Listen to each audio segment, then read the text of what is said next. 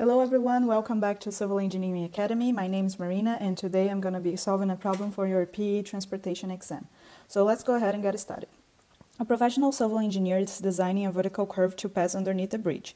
Classify the vertical curve and calculate the curve length that most closely maintains the clearance shown in the figure below. So let's think about this curve. We need to classify this curve. We know that we have two kinds of vertical curves, crests and sags. This one is going to be a sag because its concavity is positive. So we already know this is a sag. Okay, now we can go and calculate the curve length that most closely maintains the clearance shown in the figure below. So we need to calculate the curve length that maintains this clearance of 25 feet. And for that, we're going to be looking in our NCEES reference handbook version 2.0 at page 279. And you're going to find this equation that the curve elevation equals the elevation of the PVC, okay, plus our G1 that was given. This is our G1 times a distance to whatever point we are analyzing. So in this case, this is going to be our distance x, okay, in this curve. Let's call this is the point x. So this point has station and elevation along this curve. And we're going to multiply this by x plus a multiplied by x squared. And this is also shown as, we have that the curve elevation is also shown as the elevation of the PVC plus our G sub 1 times x plus the x squared times G2 minus G1 divided by 2L. And we are looking to find the L, which is our length. So let's make some calculations here for a second.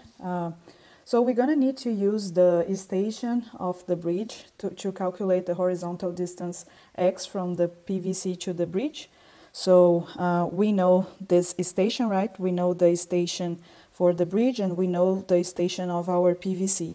So the difference between these two stations will give us the x value. So let's do this calculation here.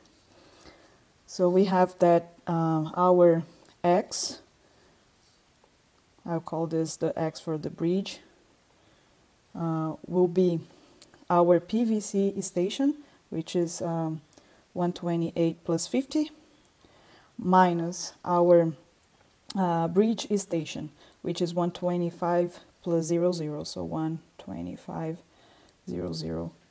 This will give me that x is equal 350 feet.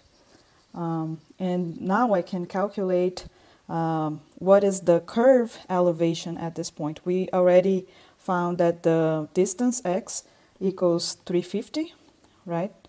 And we need to know what is the elevation at this point. So let's calculate that. So we know that the elevation at x, so I'm going to call elevation x, will be our elevation at the bridge, which is 1,365 minus 25. So we have that 1,365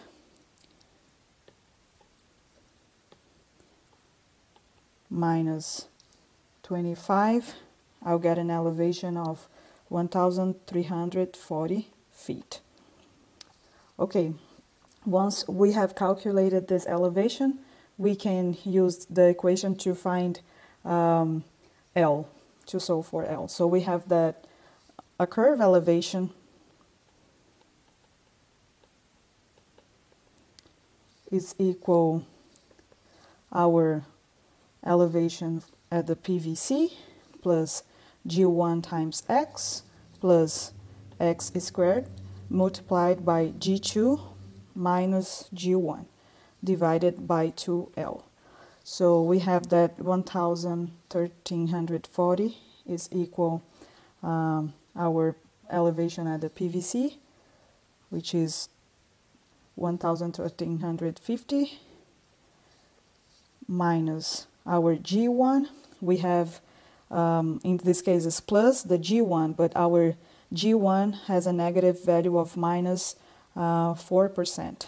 So we're going to put this in decimals. Okay, so this is going to be minus 0.04 times 350 plus 350 squared multiplied by our G2, which is positive, this is 2%, so 0.02 minus our G1, which is minus 0.04. This divided by 2L. Let's move a couple of numbers to the left side of the equation. We have that 1340 minus 1350 plus 0.04 times 350 is going to be equal 350 squared times 0.03, which is just the math of 0.02 plus 0.04 divided by 2. And this divided by L. Then we're gonna solve this and find that 4L is equal 3,675. So if we solve for L, we're gonna find our L equals 918.75 feet, and this is approximately 919. So the correct answer is letter C. Thank you, and I see you next time.